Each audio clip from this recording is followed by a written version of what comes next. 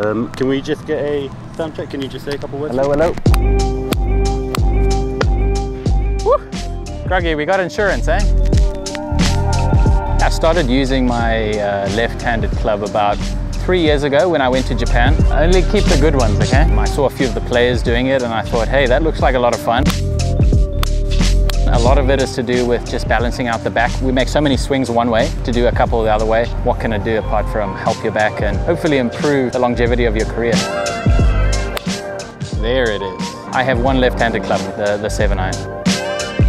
I have thought about using it on the golf course, but I've never actually taken the club out with me. A few times I've had to play the left-handed shot and some have been good, some not so good.